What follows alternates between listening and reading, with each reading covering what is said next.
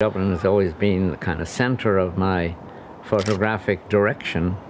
Capturing a city and its citizens, Alan McQueenie took this series of photos in Dublin in the 1960s. During lockdown, Alan's partner Pessia posted some of the pictures to a Dublin Memories Facebook page, and the result, the couple says, was astonishing. I posted about 95 photos, and the response was amazing. Were you surprised at the amount of people who...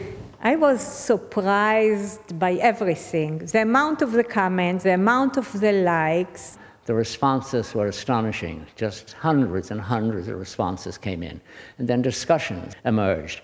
People contradicting other people. Then this was this street. No, it's that street. That name of that dog was Prince on the street. Now, he's a little dog and that. Another boy said, that's me.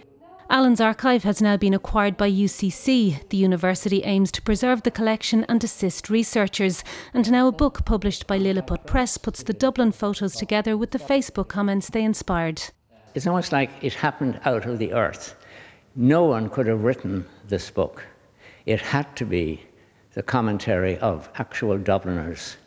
And you couldn't make it up, and you can't beat it. Old photographs and a very new way of discussing them. Sinead Crowley, RTE News.